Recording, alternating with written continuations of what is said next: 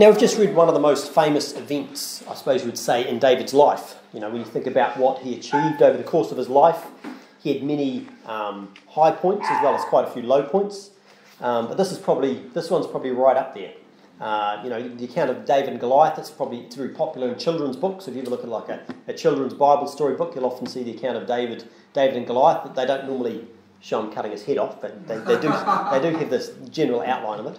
But the thought of a young man who wasn't even able to join the army and fight the Philistines, defeating an enormous and fierce giant. It's something that's kind of pretty inspiring, isn't it? It's pretty inspiring to think of that.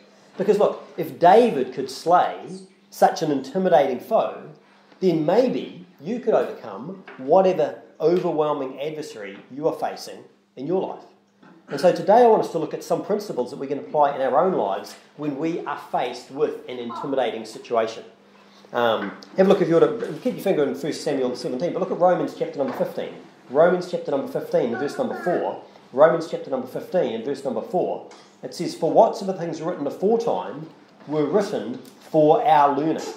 For whatsoever, that means whatever things were written aforetime. Let's talk about what we find written in the Old Testament. Whatsoever things written aforetime were written for our learning, that we through patience and comfort of the Scriptures might have hope. Okay, and so one of the reasons facing up to and fighting a giant is so difficult is because I suppose on the surface it's something that seems hopeless. Imagine coming up against a giant. Wouldn't that be something you would think that's a hopeless task that you've got? But when we realise that many people before us have faced great difficulties and have been victorious, it can encourage us not to give up. You know, but to decide, look, we're going to do whatever is necessary to win the fight. Now, some people might ask a question and say, well, hang on, fighting, bloodshed and all that sort of stuff. Is fighting something that a Christian should do? Is fighting something a Christian should do? Look at Psalm 144. Psalm 144 and verse number 1. Psalm 144 and verse number 1. It says, "Blessed be the Lord my strength, which teacheth my hands to war and my fingers to fight." Blessed be the Lord my strength, which teaches my hands to war and my fingers to fight. Turn to 1 Corinthians chapter number 9. 1 Corinthians chapter number 9 and verse number 24. 1 Corinthians chapter number 9 and verse number 24. 1 Corinthians 9:24. It said, "Know ye not that they which run in a race run all, but one receiveth the prize, so run that ye may obtain. And every man that striveth for the mastery is temperate in all things. Now they do it to obtain a corruptible crown, but we an incorruptible. I therefore so run, not as uncertainly, so fight I. Not as one that beateth the air, but I keep under my body and bring it into subjection, lest that by any means, when I've preached to others, I myself should be a castaway." So Paul tells the Corinthians, look, that they should be running in order to do what? Just to compete. So he says just run just to compete. Run, come last. Is that what he says? No. He says they should run in order to win. They should be running in order to win. That means doing your best. Doing your best. Don't need to turn there, but in Ecclesiastes chapter 9 verse 10 it says, "Whatsoever thy hand findeth to do, do it with thy might." That means whatever you've got to do, give it everything. Do it with your might. Give it your best. Paul says that he fights here in 1 Corinthians. He says he fights not like someone who's beating the air, but as though he's in an actual real fight. It's not just like pretending to fight.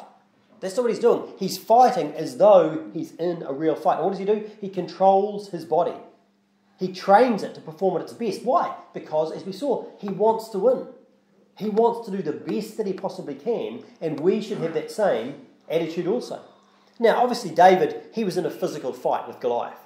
It was a genuine physical fight. There was, grunts and bloodshed and all that sort of stuff is what was going on. Now, generally speaking, it's not a physical fight that we're in. It's not a physical fight that we're in. Look, if you go to Ephesians chapter number 6. Ephesians chapter number 6 and verse number 10. Ephesians chapter 6 and verse number 10. It says, "Finally, my brethren, be strong in the Lord and in the power of his might. Put on the whole armour of God, that you may be able to stand against the wiles of the devil." It's saying, you're putting on armour. It doesn't sound like you're in some physical fight if you need some armour. But he says, look, "For we wrestle not against flesh and blood." This is not a physical fight, right? We wrestle not against flesh and blood, but against principalities, against powers, against the rulers of the darkness of this world, against spiritual wickedness in high places. Wherefore take unto you the whole armour of God, that you may be able to withstand in the evil day, and having done all to stand. You see, we're in a battle, but it's a spiritual battle. It's not a physical battle, but it is a spiritual battle. It says the same thing in 2 Corinthians chapter number 10. 2 Corinthians chapter 10 and verse number 3. It says, "For though we walk in the flesh, we do not war after the flesh. For the weapons of our warfare are not carnal, but mighty through God to the pulling down of strongholds, casting down imaginations, and every high thing that exalteth itself against the knowledge of God, and bring into captivity every thought to the obedience of Christ." So what's this a battle? Where does this battle take place? It takes place in your mind. The battle that we are engaged in often occurs in our own minds and our own hearts. It's a battle to think right thoughts. Do you ever have a battle like that, to think, I need to be thinking different thoughts? Does that ever come to your mind? That I need to trust God more fully. Not just trust God for our eternal salvation, but also to trust Him to lead us and to guide us in our daily lives. To trust Him to lead us and guide us. Look at Hebrews chapter number 11. Hebrews chapter number 11 verse number 6. Hebrews chapter number 11 and verse number 6. It says, "But without faith it is impossible to please Him." That's saying without faith you can't please God. It's impossible to please God without faith. "For he that cometh to God must believe that He is, and that He is a rewarder of them that diligently seek Him."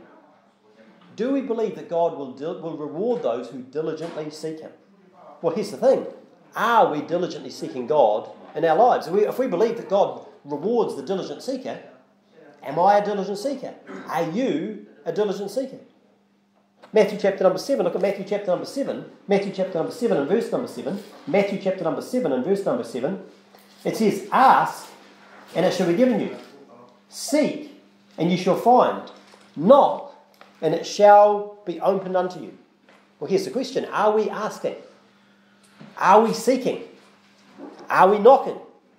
Do we really want God to help us have spiritual victories in our lives? Turn if you would back to 1 Samuel chapter number 17. 1 Samuel chapter number 17. Let's have a look at David and Goliath. Look at verse number 4. 1 Samuel chapter 17 and verse number 4. It says, "And there went out a champion out of the camp of the Philistines, named Goliath of Gath, whose height was 6 cubits and a span." That's pretty tall. You're talking like between 9 and 10 feet tall.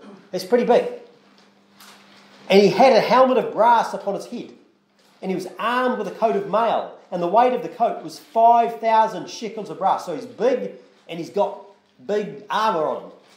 "And he had greaves of brass upon his legs, and a target of brass between his shoulders. And the staff of his spear was like a weaver's beam, and his spear's head weighed 600 shekels of iron. And one bearing a shield went before him. And he stood and cried unto the armies of Israel, and said unto them, Why are ye come out to set your battle in array? Am not I a Philistine? And ye servants to Saul, choose you a man for you, and let him come down to me. If he be able to fight with me and to kill me, then we will be your servants. But if I prevail against him and kill him, then shall ye be our servants and serve us. And the Philistines said, I defy the armies of Israel this day. Give me a man that we may fight together." You see, Goliath, he was a very intimidating character, wasn't he? Very intimidating. And not only that, he was seeking someone to fight. He was looking someone to fight with him. The Israelites didn't have to go looking for a fight. They didn't have to go hunting for a fight. The fight came looking for them. And that will often be the case in our lives. Sometimes a fight comes looking for us. It comes looking for us. What was the reaction of the Israelites? Look at verse number 11. "When Saul and all Israel heard these words of the Philistine, they were dismayed and greatly afraid." They were dismayed and greatly afraid. Turn, if you would, keep your finger in 1 Samuel, but look at 2 Timothy, chapter number 1. 2 Timothy, chapter number 1, and verse number 7. 2 Timothy, chapter number 1, and verse number 7. The Israelites were greatly afraid, but what does God say? In 2 Timothy 1:7 says, "For God hath not given us the spirit of fear, but of power and of love and of a sound mind." And notice those things all go together. He's not given us the spirit of fear, but of power and of love and of a sound mind. Look at Hebrews chapter number 12. Hebrews chapter number 12. Hebrews chapter number 12 and verse number 1. Hebrews chapter number 12 and verse number 1. it says, wherefore, seeing we also are compassed about with so great a cloud of witnesses. And Hebrews chapter 12 comes after Hebrews chapter number 11. And Hebrews chapter number 11 goes through, it's called the hall of faith. It goes through all these great people of the Bible and the faith that they had and the amazing exploits that they did. Some of them achieved amazing things, some of them suffered pretty nasty fates, but they were all people of great faith. And then in chapter 12 it then says, wherefore, since we also are compassed, we're surrounded with so great a cloud of witnesses, let us lay aside every weight and the sin which does so easily beset us, and let us run with patience the race that is set before us. You see, we've got a race to run. And then it says, looking unto Jesus, the author and finisher of our faith, who for the joy that was set before him endured the cross, despising the shame, and is set down at the right hand of the throne of God. For consider him that endured such contradiction of sinners against himself, lest ye be wearied and faint in your minds. You see, we've got a race, we've got a battle to fight. And in order to be successful, what do we have to do?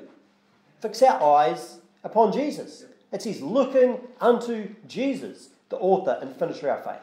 And the victory that Jesus can give us. Because look, Jesus looked ahead at the victory he was going to win. He did. He says, look, looking unto Jesus, the author and finisher of our faith, who for the joy that was set before him endured the cross. Jesus looked for a victory. He was looking forward to something. He looked at that victory that he was going to win. Instead of what? Did he focus on the difficulty he would have to go through? Did he focus on the cross? No. Because look, if you focus on the difficulty, and if you ignore the goal or the prize, you can become weary and faint in your minds. That's what he says here. He says, look, Jesus, he, for the joy set before me, endured the cross, despising the shame. He accomplished what he needed to accomplish. And he says we should consider him, because if we don't, we might be weary. We might be weary and we might become faint in our minds. That's when you think, there's no hope. There's no hope. I can't do it. I should just give up. It's interesting, there's a saying, I think was it Henry Ford who had that saying, Henry, the guy, he did the sort of production of motor cars, the Model T and all that sort of stuff. And I'm sure it wasn't original with him, but he was famous for saying it. If you think you can, or if you think you can't, you're right, whichever one it is. So when you start going down a particular path, think the path you let your mind go down, think, is that really the direction that you want to really be going in? Because look, if you become weary, you can faint, and you can faint in your minds. But in contrast, what does the Bible say? What does the Bible say? Look at Philippians chapter number 4. Philippians chapter number 4 and verse number 13. Philippians chapter number 4 and verse number 13 says, I can do all things through Christ, which strengtheneth me. I can do all things through Christ, which strengtheneth me. And this is in particular in the context. Paul talks about, he's learned in whatsoever state he is to be content. He knows both how to abase and how to abound. He can be, whether he's full and whether he's hungry. He can abound, he can suffer need. He can do all things. But we should really have that attitude. I can do all things through Christ which strengtheneth me. You say what? Even defeat a giant? Even defeat a giant. I mean, look, what giant is facing you at the minute? You might be looking at the front thinking, well, I'm not facing a giant. There's a short guy at the front. But look, in your life, there might be some giant. In your life, there might be some giant. Some fear, it could be. Some fear, some obstacle, some impossible barrier that you are facing. Do you believe that you can overcome it? Do you believe that you can overcome that barrier that's ahead of you? Look, if you at Matthew chapter number 21. Matthew chapter number 21 and verse number 18. Matthew chapter number 21 and verse number 18. Matthew 21 and verse number 18. Jesus answered and said unto them, verily I say unto you, if ye have faith... verse 18, Matthew 21 and verse 18. So I'm reading the wrong verse. Matthew chapter number 21, verse number 18, it says, now in the morning, as he returned unto the city, he hungered. And when he saw a fig tree in the way, this is Jesus, he came to it and found nothing thereon, but leaves only. And he said unto it, let no fruit grow on thee henceforth forever. And presently the fig tree withered away. And when the disciples saw it, they marvelled, saying, how soon is the fig tree withered away? Jesus answered and said unto them, verily I say unto you, if ye have faith, and doubt not, ye shall not only do that which is done to the fig tree, but also, if ye shall say unto this mountain, be thou removed, and be thou cast into the sea, it shall be done. And all things whatsoever you shall ask in prayer, believing, ye shall receive. Believing, ye shall receive. Look, have you asked God to help you have victory? Have you asked him to help you have victory? And do you believe that he can help you have victory? Do you believe that he can help you succeed? You know, maybe you feel like you don't believe enough. You think, I'd like to believe. Remember, I'm trying to think it was a man or a woman. It was a man that came to Jesus. He said, look, Lord, I believe. And he said, help thou mine unbelief. How do we get more faith? Well, Romans 10:17. What does Romans chapter number 10 and verse number 17, turn if you're to 2 Peter, Romans chapter number 10 and verse number 17 says, so then faith cometh by what? Hearing, and hearing by the word of God.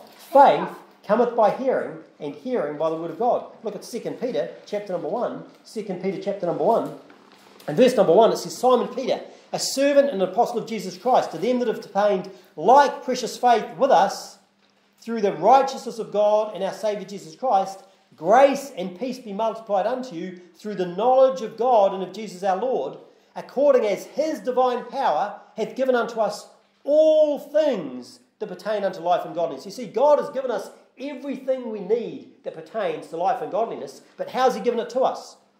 Through the knowledge of him. Through the knowledge of him that hath called us to glory and virtue, whereby are given unto us exceeding great and precious promises. I wonder where I'd find God's great and precious promises.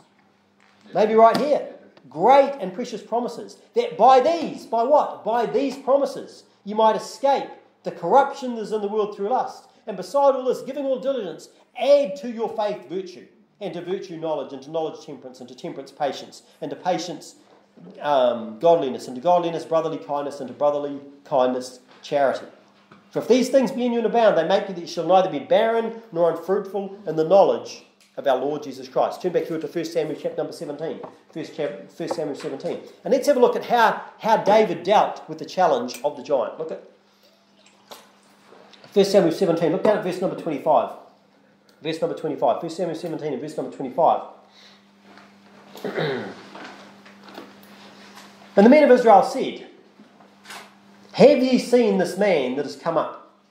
Surely to defy Israel is he come up. And it shall be that the man who killeth him, the king will enrich him with great riches, and will give him his daughter, and make his father's house free in Israel. That sounds pretty good. That means free from what? Free from paying tax. That'd be a good thing. And David spake to the men that stood by him, saying, what shall be done to the man that killeth this Philistine, and taketh away reproach from Israel? For who is this uncircumcised Philistine, that he should defy the armies of the living God? And the people answered him after this manner, saying, so shall it be done to the man that killeth him. So notice, the men of Israel, they say, look, here's this guy, and this is what the king's promised. And David says, sorry, tell me that again. What exactly is, what is the reward that's out there? What's promised to the man that does that?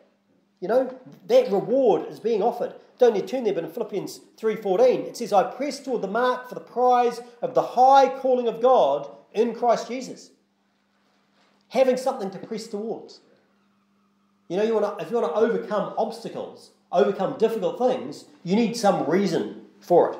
You need something that you're pressing towards. Look down at verse number 28. Verse number 28, it says, and Eliab, his eldest brother, heard when he spake unto the men. And Eliab's anger was kindled against David. And he said, why camest thou down hither? And with whom hast thou left those few sheep in the wilderness? I know thy pride and the naughtiness of thine heart, for thou art come down that thou mightest see the battle. And David said, what have I done now? Is there not a cause? And he turned from him toward another, and spake after the same manner. And the people answered him again after the former manner. You see, it's interesting that David, he had some opposition. And who was it from? His brother. He had opposition from people that were very close to him. People that were very close to him. And you'll find the same thing. You'll find you can have opposition from people who are close to you, who you might find discourage you rather than encourage you. That's just a fact. That's what David had to deal with. And that's what we have to deal with. But what did David? David, he wanted to hear again about what the reward was. He turned away. He didn't sort of stay talking to Eliab. He turned away and asked someone else, so what was it again? And they told him the same thing. They told him the same thing. You see, it's interesting that David, he didn't say, look, now how big is this giant? You know, what sort of armour has he got? How fierce is he? Is that what David said? No, he said, tell me about the reward. Tell me about the reward. Remember what Jesus what is said about Jesus in Hebrews 12? For the joy that was set before him. Because of the joy that was set before him, he endured the cross. Notice, he endured the cross. He didn't enjoy the cross, he endured the cross. In fact, he even asked his Father if it was possible for the cup to pass from him. Remember when he prayed in the Garden of Gethsemane? He prayed, it was sweat like great drops of blood. And he says, if it be possible, let this cup pass from me. So did Jesus want to go to the cross? But for the joy that was set before him, he endured the cross, despising the shame. He went through it. Why? Because he loved us. He wanted to save us. In the same way, we need a reason to get through difficult times. You know, think about the word motivation. The word motivation starts with what? Motive. What's motive? A motive is a reason, a desire, a purpose. That's what it is. You want to be motivated, you need a motive. You need something that's going to drive you. Now, just to clarify here, I mean, it's important to focus on where it is you're going, you know, what it is that you're aiming for. That's true. The objective rather than focusing on the obstacle. But it can be helpful sometimes to give the obstacle in front of you some attention. That can be helpful to some degree. Look, if you look at Luke chapter number 14. Luke chapter number 14, verse number 28. Luke chapter number 14 and verse number 28. Luke 14, verse number 28, it says, for which of you, intending to build a tower, sitteth not down first and counteth the cost, whether he have sufficient to finish it? In other words, consider the situation, lest haply, after he hath laid the foundation, and is not able to finish it, all that behold it begin to mock him, saying, this man began to build and was not able to finish. Or what king going to make war against another king sitteth not down first, and consulteth whether he be able with 10,000 to meet him that cometh against him with 20,000. So look, sometimes it can be helpful. You know, you don't want to go into things blindly. Don't just go into things blindly. You know, sometimes what we think is a giant is actually not really a giant. Sometimes it's a lot smaller than that. But because we refuse to look honestly at it, it can become much larger, much scarier than it really is. Now, David, in his case, he had a genuinely dangerous opponent. Genuinely dangerous. Let's look back at how he dealt with it. Look back at chapter number 17, 1 Samuel 17. What did he start with? The first thing that David had, we've seen, he had the reason why, didn't he? He had the reason why. The men of Israel said, have you seen the man that has come up today to defy Israel as he come up? It shall be that the man who killeth him, the king will enrich him with great riches, and will give him his daughter, and make his father's house free in Israel. So he's going to be rewarded with all sorts of stuff. He had a reason why. And it's important. It's important to have that reason why. If you don't have a reason why, then when things get difficult, you go, well, what's the point of this? But if you've got that reason, that's something that can drive you on. It's important to have a vision for where it is you're going. Proverbs 29:18 says, where there is no vision, the people perish. What is your vision? What would you like to see down the track? What reason do you have for overcoming? The second thing we see David did, look at down at verse number, where do we get to it? I think we got it to verse 30. It says, and he turned from him toward another, and spake after the same manner, and the people answered him again after the former manner. And when the words were heard which David spake, they rehearsed them before Saul, and he sent for him. And David said to Saul, let no man's heart fail because of him. Thy servant will go and fight with this Philistine. You see, David, he made a decision, and he was prepared to do what needed to be done. He was prepared to do what needed to be done. Think about Joshua. You know, that great leader of the people in the past. And remember we said in, I think it's Joshua 24, last chapter of Joshua, verse 15. He says, and if it seem evil to you to serve the Lord, choose you this day whom you will serve. Whether the gods which your fathers served, which are on the other side of the flood, or the gods of the Amorites on whose land ye dwell. But as for me and my house, he's made a decision. We will serve the Lord. Not we might, we will serve the Lord. Colossians chapter 3 and verse number 23 says, and whatsoever ye do, do it heartily as to the Lord, and not unto men. Whatsoever you do it heartily as unto the Lord, and not unto men. Look at Galatians chapter number 6. Galatians chapter number 6 and verse number 9. Galatians chapter 6 verse 9 says, and let us not be weary. Remember we took that in Hebrews. Lest you be weary and faint in your minds. It says, and let us not be weary in well-doing, for in due season we shall reap, if we faint not. You see, it might take some time. It might take some time. It's not necessarily, you make a decision and be prepared to do whatever it takes. That means you've got to keep on doing it. It might take persistence. It might take persistence. It's not going to happen instantly. Look at 1 Corinthians chapter number 15. 1 Corinthians chapter number 15 and verse number 58. 1 Corinthians chapter number 15 and verse 58 says, therefore, my beloved brethren, be ye steadfast, unmovable, always abounding in the work of the Lord, for as much as you know that your labour, that's your work, is not in vain in the Lord. Sometimes you've got to keep going. It's not that I'll just try for a little bit. You just try for a little bit. No, we need to keep on going, to keep on persisting and persistently. But it starts with a decision. David says, yep, where is he? I'll fight him. I'll do it.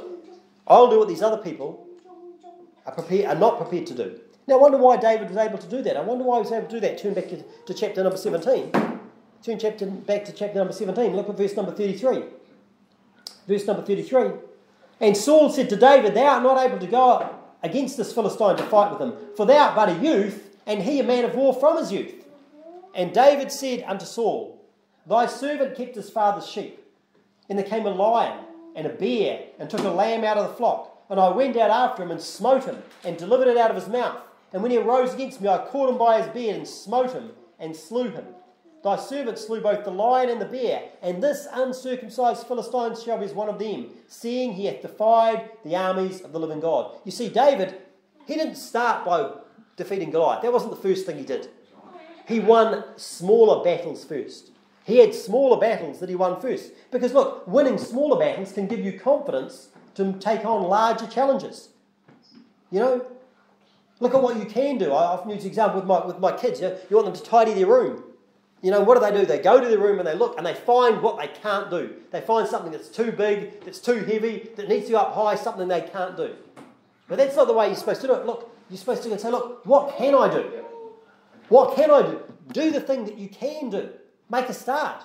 Do something like that. Because look, later on, what used to seem hard is later on going to seem easy. You know? I mean, it doesn't... I'm just trying to think how long ago it was. It doesn't seem that long ago that we drove up to Oamaru for you to sit your driving test. That doesn't seem that long ago. How long ago was it? 2 years. It wasn't. It was less than 2 years. Because it was just before Christmas. Just before Christmas, must have been. Wasn't it? I think it was. Yeah, I think it was. Because it was getting close because they were shutting down. They were shutting down for Christmas. They were all booked up down here. So it was, I think, it's under 2 years ago. And it was like, think of driving up there to sit a driving test. Isn't it scary to sit a driving test? And a manual, you know, you've got to do that stick thing.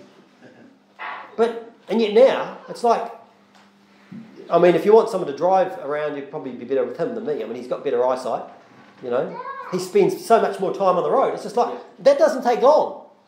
And yet looking back now, you think, at the time it seemed hard and scary. But now, it's easy. You can do it with your eyes shut, practically. Well, anyway, something like that. What else did David do? So he had his reason. He had his reason why he was focusing on that. He made a decision. He started with the smaller battles first, but then look what it says in verse number 37. And David said, moreover, the Lord that delivered me out of the paw of the lion and out of the paw of the bear, he will deliver me out of the hand of this Philistine. And Saul said unto David, go, and the Lord be with thee. Look down at verse number 45. Then said David to the Philistine, thou comest to me with a sword and with a spear and with a shield, but I come to thee in the name of the Lord of hosts, the God of the armies of Israel, whom thou hast defied. This day will the Lord deliver thee into mine hand. And I will smite thee, and take thine head from thee, and I will give the carcass of the host of the carcasses of the host of the Philistines this day, and to the fowls of the air, and to the wild beasts of the earth, that all the earth may know that there is a God in Israel. And all this assembly shall know that the Lord saveth not with sword and spear, for the battle is the Lord's, and he will give you into our hands. You see, David fought with God's power. Whether it was against the lion or the bear, or against against Goliath and the rest of the Philistines. So it wasn't just him. He says, the carcasses of these Philistines, they're going to be for the birds to eat. Why was God with David? Maybe because David was with God. Because David was with God. Look at James chapter number 4. James chapter number 4 and verse number 8. James chapter number 4 and verse number 8. It says, draw nigh to God and he will draw nigh to you. You want God to be near you? How about you get near God? Draw nigh to God and he will draw nigh to you. You say, where am I going to find God? Well, the Bible says, lo, I come in the volume of the book. It is written of me. Draw nigh to God and he will draw nigh to you. Cleanse your hands, ye sinners, and purify your hearts, ye double-minded. You see, draw nigh to God, and how about cleanse your hands? Cleanse your hands, ye sinners. Purify your hearts, ye double-minded. How about doing what God tells you to do? Look at 1 John chapter number 3. 1 John chapter number 3 and verse number 22. 1 John chapter number 3 and verse number 22. You see, God was with David, and he was helping him. David no doubt prayed when he went in to fight against this Philistine. Look what it says in 1 John chapter 3 and verse number 22. It says, and whatsoever we ask we receive of him, because we keep his commandments, and do those things that are pleasing in his sight. No. Whatsoever we ask we receive of him, because we keep his commandments. See, it's good, you have to ask. James says you have not because you ask not. You've got to ask. Whatsoever we ask we receive him, because we keep his commandments and do those things that are pleasing in his sight. And this is his commandment, that we should believe on the name of his Son Jesus Christ and love one another as he gave us commandment. And he that keepeth his commandments dwelleth in him, and he in him. And hereby we know that he abideth in us by the Spirit which he hath given us. You see, David had the Spirit of God dwelling in him. He had the Spirit of God. You know, the Spirit of God spake by him. His word was in his tongue. David was the sweet psalmist of Israel. Not only that, keeping his commandments, but also asking for the right things as well. Look across to chapter number 5. 1 John 5 and verse number 14. It says, and this is the confidence that we have in him, that if we ask anything according to his will, he heareth us. And if we know that he heareth us, whatsoever we ask, we know that we have the petitions that we desired of him. You see, fighting against the Philistines, that's what God wanted his people to do. He wanted David to do that. So what did David have? David had a reason why. He made a decision. He was going to do what it took. He was prepared by winning smaller battles. You know, this wasn't the first time that David had picked up a sling.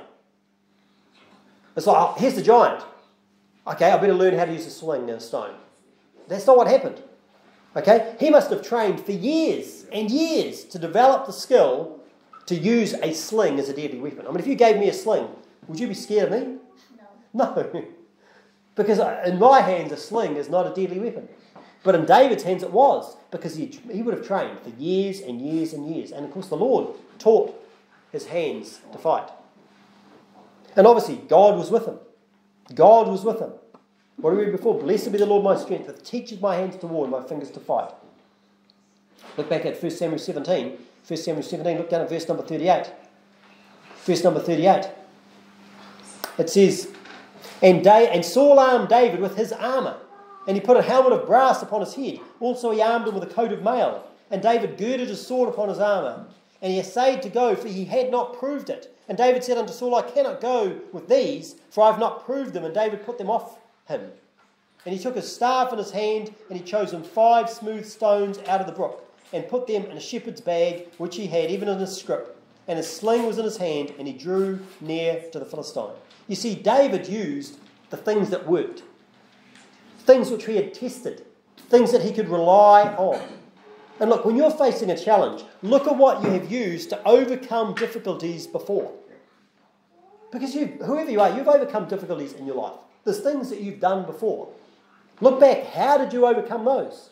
You know, sometimes when people are faced with a challenge, it can overwhelm them.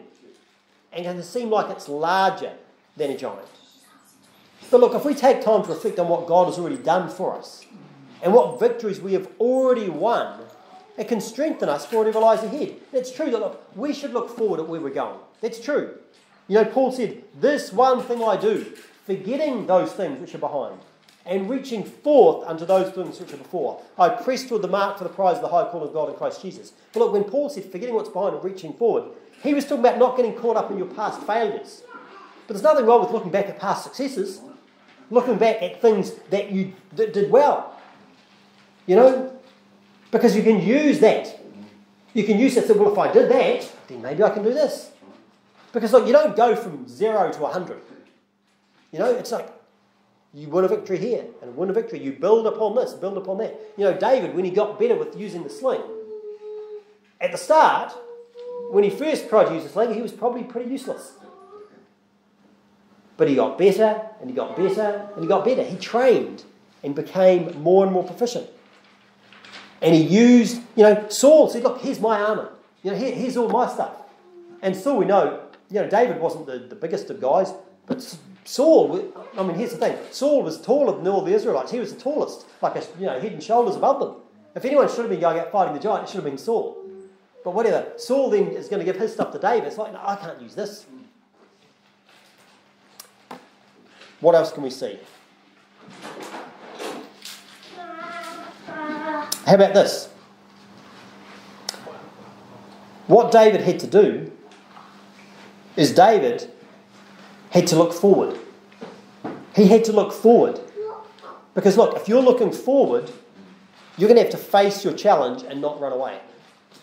You have to actually face it, not run away. What did David do? Look down at verse number 48. And it came to pass when the Philistine arose and came and drew nigh to meet David, that David hasted and ran toward the army to meet the Philistine. He ran. He ran towards his enemy. Because look, when you try to run away from your troubles and your fears, what do? You know, you turn away from them and you run the other direction. Do they just leave you alone, or do they follow you?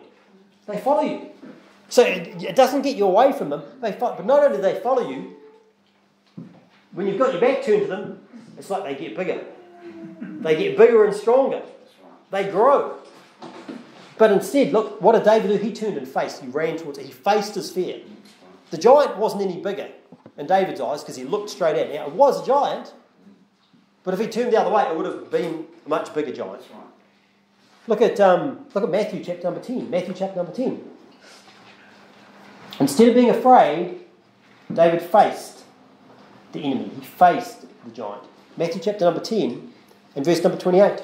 Matthew chapter number 10 and verse number 28.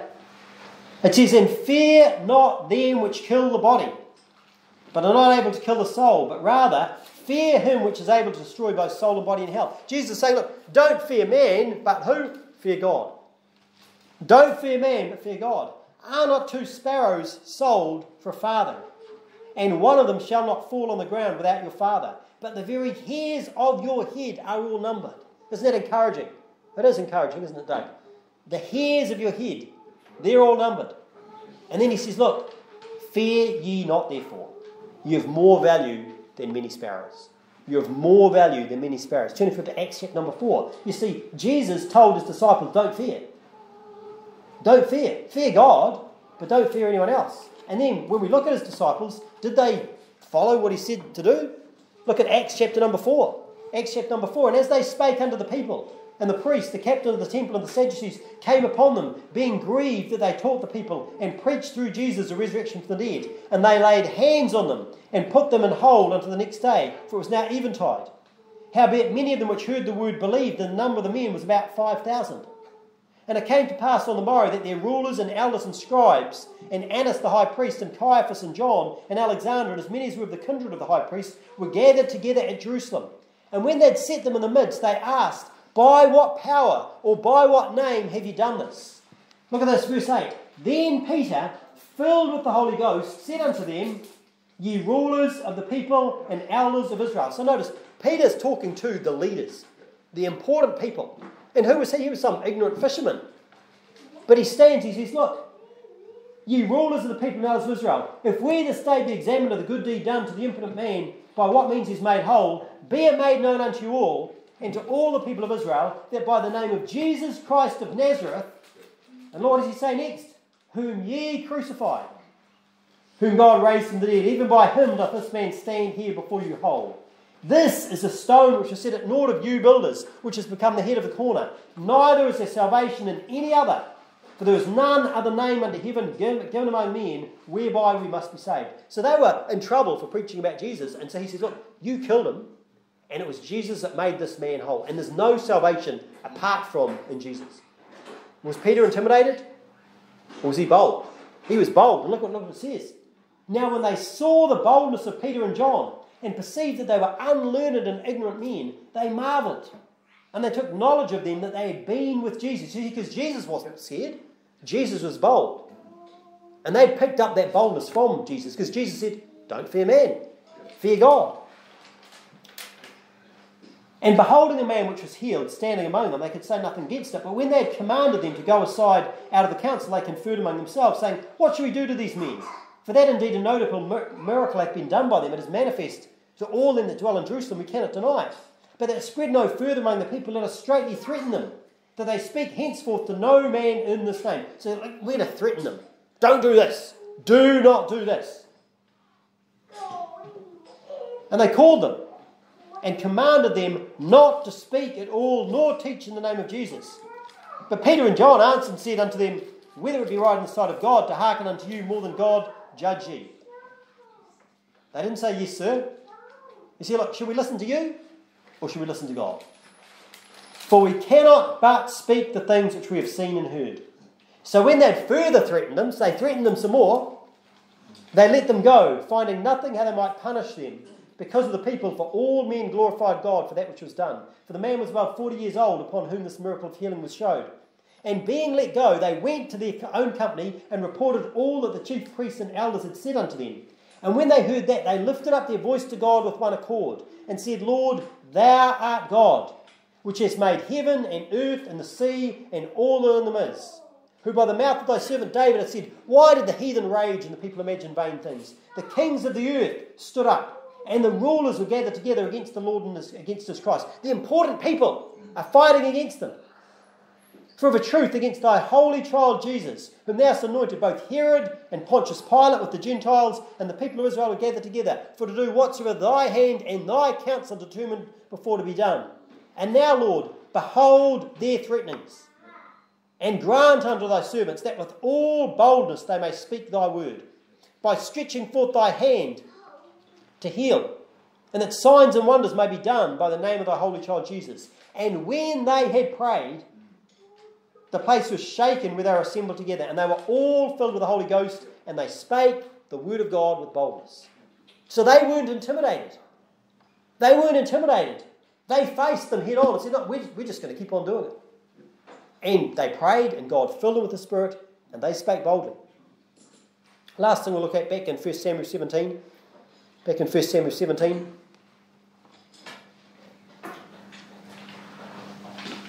Notice, when David went against this Philistine, how many people went with him? How many people went to face Goliath? No one. It's just him. So that means you need to be prepared to fight alone if you have to. Be prepared to fight alone if you have to. Now, obviously it's great to be backed up. It's great to be encouraged by others. I mean, it's one of the reasons we come to church. The Bible says, let us consider one another, provoke unto love and to good works, not forsaking the assembly of ourselves together, as the manner of some is, but exhorting one another, and so much the more as you see the day approaching. But look, even if you feel like you're on your own, realise, look, there's a friend that sticketh closer than a brother. Jesus said, I will never leave thee nor forsake thee. I will never leave thee nor forsake thee. When he left, he said to his disciples, if I don't go away, the Comforter's not going to come. He says, I will not leave you comfortless, I will come to you. Matthew 28, he said, lo, I'm with you always, even unto the end of the world. Amen. Look at Psalm 27. Psalm 27. You might be in a frightening situation. You might be facing some giant in your life, something that's just overwhelming you. You think, how can I deal with this? Look at Psalm 27. This is a great psalm. Psalm 27. Lo and behold, it's a psalm of David. Psalm 27 says, the Lord is my light and my salvation. Whom shall I fear? The Lord is my light and my salvation. Whom shall I fear? The Lord is the strength of my life. Of whom shall I be afraid? When the wicked, even mine enemies and my foes, came upon me to eat up my flesh, they stumble and fail. Though an host should encamp against me, my heart shall not fear. Though war should rise against me, in this will I be confident. One thing have I desired of the Lord, that will I seek after, that I may dwell in the house of the Lord all the days of my life, to behold the beauty of the Lord and to inquire in his temple. For in the time of trouble he shall hide me in his pavilion. In the secret of his tabernacle shall he hide me. He shall set me up upon a rock. And now shall my head be lifted up above mine enemies round about me. Therefore will I offer in his tabernacle sacrifices of joy. I will sing, yea, I will sing praises unto thee. Hear, O Lord, will I cry with my voice. Have mercy also upon me and answer me. When thou saidst, seek ye my face, my heart said unto thee, thy face, Lord, will I seek. Hide not thy face far from me. Put not thy servant away in anger. Thou hast been my help. Leave me not, neither forsake me, O God of my salvation. Jesus said, I will never leave thee, nor forsake thee. Look at verse 10. When my father and my mother forsake me, then the Lord will take me up. Teach me, thou, O Lord, and lead me in a plain path because of mine enemies. Deliver me not over unto the will of mine enemies, for false witnesses are risen up against me, and such as breathe out cruelty. I had fainted, unless I had believed to see the goodness of the Lord in the land of the living. Wait on the Lord, be of good comfort, and he shall strengthen thine heart. Wait, I say, on the Lord. David went by himself, but he didn't go by himself because he had God. He had God with him. You know, there was a time when, later on, when he's out in the wilderness, you know, and everyone was right, and people wanted to stone him. But it says David encouraged himself in the Lord. The title of the sermon is Facing a Giant. Facing a Giant. Maybe you've got something really big and scary that makes you want to run and hide. Some difficulty, some obstacle that you can't see how you can overcome. If you don't have one at the minute, you're going to have one soon. You're going to have one soon. What are you going to do when the battle comes looking for you? What did David do? Well, look, he had a reason why. He had a reason why, just like Jesus, for the joy that was set before him. He made a decision and he was prepared to do what it takes. Look, is this what needs to be done? Okay, then I'm going to fight that fight. And I'm going to win that fight. He didn't start with the biggest battle. He had, let's get some small victories first. Let's look at what I've done in the past. Let's do these things. One thing at a time. He trained. He fought in his own strength with God's power. With God's power. Jesus said, apart from me, you can do nothing. But I can do all things through Christ, which strengtheneth me. And David, obviously, he used what works. He wasn't trying some other crazy thing. Look, stick with the tried and true. And look, you can't get more tried and true than this. You can't get more tried and true than this. He had to face his challenge. He didn't turn away from it and ignore it. Because look, if you ignore your problems, they don't get better. They don't get smaller, they get bigger. Face them. And even when he had to go by himself, that's what he did. He went by himself and he did it. And interesting, look what happened though. He went and fought. He ran to war. Look at verse 48. It came to pass when the Philistine arose and came and drew nigh to meet David, that David hasted and ran toward the army to meet the Philistine. And David put his hand in his bag and took thence a stone and slang it and smote the Philistine on his forehead, that the stone sank into his forehead, and he fell upon his face to the earth. So David prevailed over the Philistine with a sling and with a stone, and smote the Philistine and slew him, but there was no sword in the hand of David. Therefore David ran and stood upon the Philistine, and took his sword, and drew it out of the sheath thereof, and slew him, and cut off his head therewith. And when the Philistines saw that their champion was dead, they fled. And the men of Israel and of Judah arose and shouted, and pursued the Philistines, until they come to the valley and to the gates of Ekron. And the wounded of the Philistines fell down by the way to Shaaraim, even unto Gath and unto Ekron. And the children of Israel returned from chasing after the Philistines, and they spoiled their tents. Look, what happened when David had his victory? It helped the others. It helped all those Israelites that were afraid. Because when you overcome something, that shows other people that they can overcome something. And maybe there's something that you're battling in your life. How can I do this? Well, one of the things that you can put before you as a goal, as a motivating factor, is to say, look, when I overcome this, other people realise they can overcome it too. And that's what David did. He won the victory, and suddenly the Israelites, hey, they were all fighting and it was all going. So, do it for yourself, because God does want you to have victory. God wants you to be successful. The Bible says in Joshua 1:8, this book of the law shall not depart out of the mouth, thou shalt meditate therein day and night, thou mayest observe to do according to all that is written therein, for then thou shalt make thy way prosperous, and then thou shalt have good success. God wants us to have success. But he wants, as we saw, others. Within the church, it's all about edifying the church. That's the purpose. What can you do? When you help yourself, you can help others achieve what you've achieved. You can overcome for their good.